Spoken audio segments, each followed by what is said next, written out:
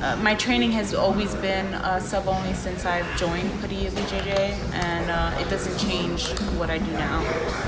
We're trained at our gym to finish. We're not trained to do points or to stall out. We want to finish in regulation.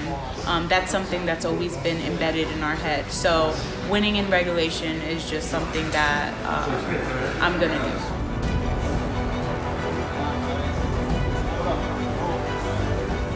Expect to see some leg lock submissions. That's really what I'm known for. That's all I really train.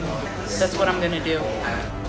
My name is Jess Feliciano, representing Padilla BJJ, and I'll be competing at the EBI 16 on Sunday, June 24th. Watch it live on UFC Fight Pass or catch it on pay-per-view on inchbyinch.tv.